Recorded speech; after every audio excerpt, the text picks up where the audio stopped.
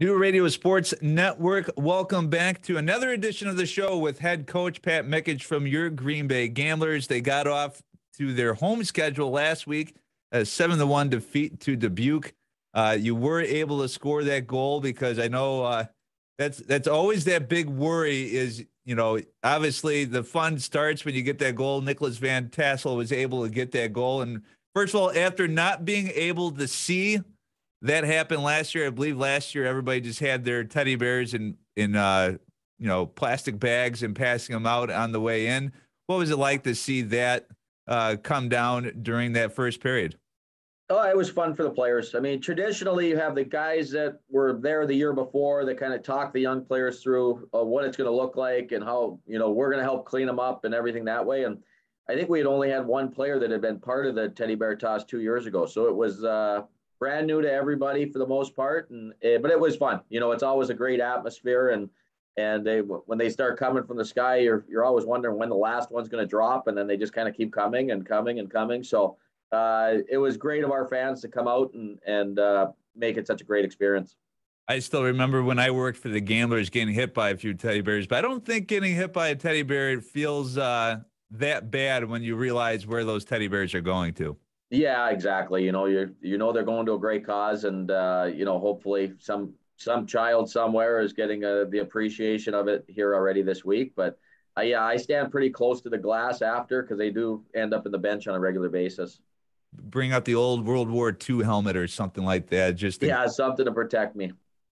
After that, obviously the game got away from you a little bit. The end result 7-1 in favor of Dubuque.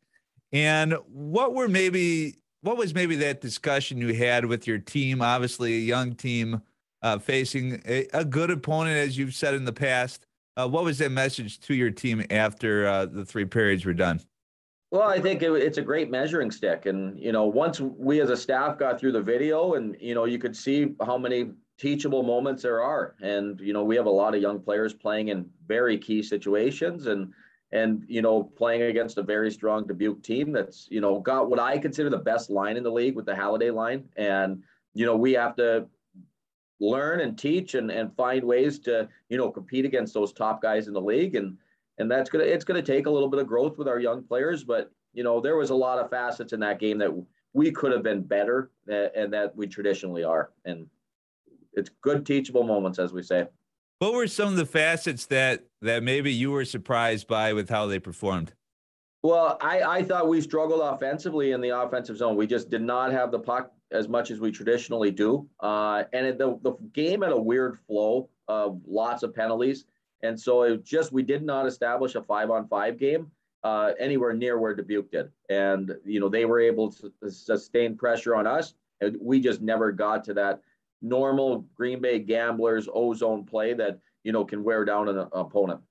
And how hard is that? Because obviously, hockey certainly has more of an ebb and flow to it than really any other sport. How important is it to be able to establish your style of hockey early in a game?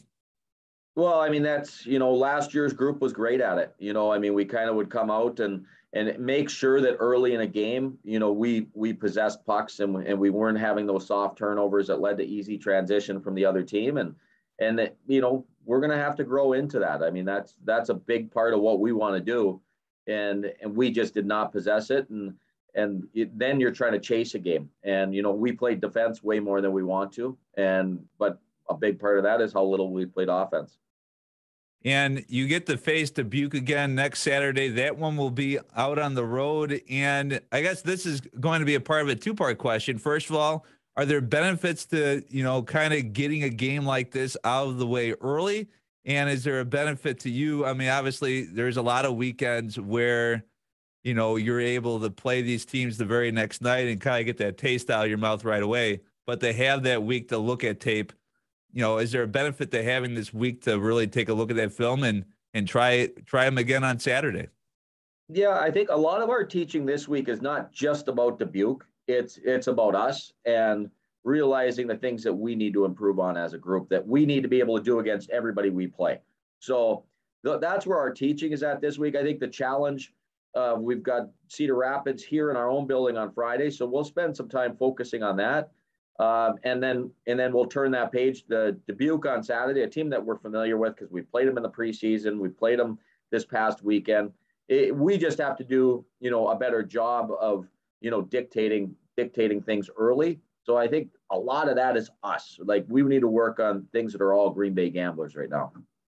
And you mentioned already Cedar Rapids coming up on Friday. One of the teams you didn't get to face last year. Taking a quick look here to see some of the other ones. You'll have Madison at the end of the month. I believe another team you didn't get to see last year.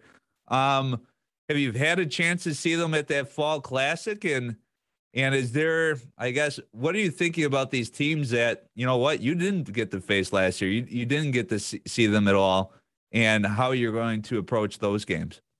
Yeah, Cedar Rapids, I got to watch over in Pittsburgh, and Mark Carlson's done a nice job putting that group back together. They're excited to be playing. I think going back to their building, their fan base is going to be very excited. So that'll be an interesting road trip when we see them there. But, Mark's teams are always going to be great in transition. So, we'll make sure we're locked in this week on, slowing teams down through the middle of the ice. And then Madison, who we'll talk about later in the month, we got to see them twice in the preseason. So got a little bit of a feel for what their group looks like.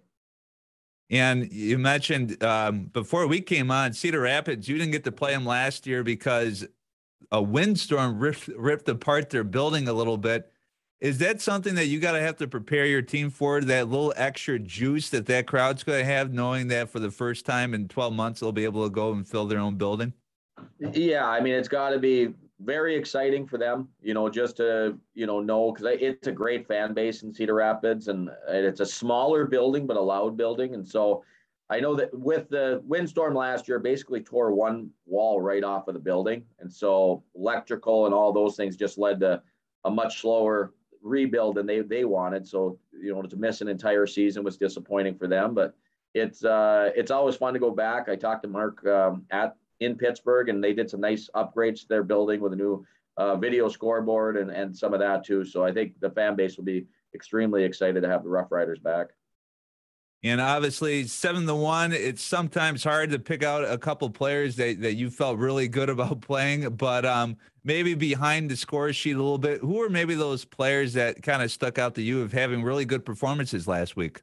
Yeah, I got to be honest. The video showed a lot of disappointing performances, but it was Dominic Ravelli's first game.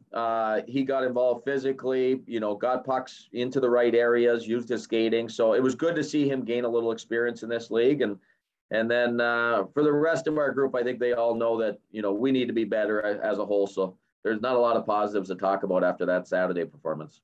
And for your veterans, I know last year we talked about how great of a kind of a leadership core that you had, that never got too high, never got too low, kind of kept everybody level. Are you seeing that type of leadership core develop with this year's squad?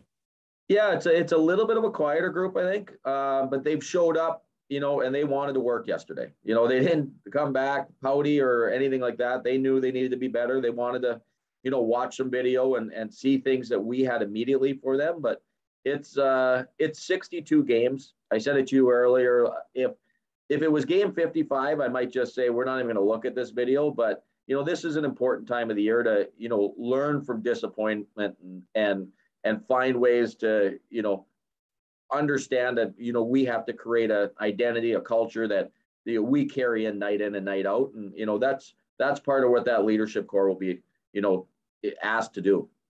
And that's got to be important for you as well. You don't have to kind of bring your own energy to the group or try to get people excited, get people to care. It sounds like they came into the building this week and they're ready to chomping at the bit to try to improve.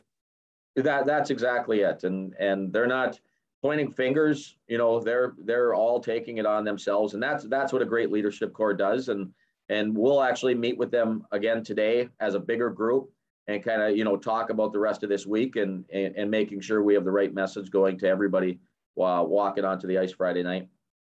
Well, very good. Well, this Friday night, we'll have the game for you on the new Radio Sports Network, as the Gamblers will be at home once again to face Cedar Rapids before they go out onto the road to face that tough Dubuque team again on Saturday. And then after that, you're back on the road and you'll be home on October 22nd. But we'll talk to you well before that next home game after this week. Once again, we'll be featured on the new Radio Sports Network. Coach, as always, we thank you so much for joining us, and good luck this week. All right. Appreciate it, Tim. Have a great week. Yep. And for the new Radio Sports Network, I'm Tim Coles.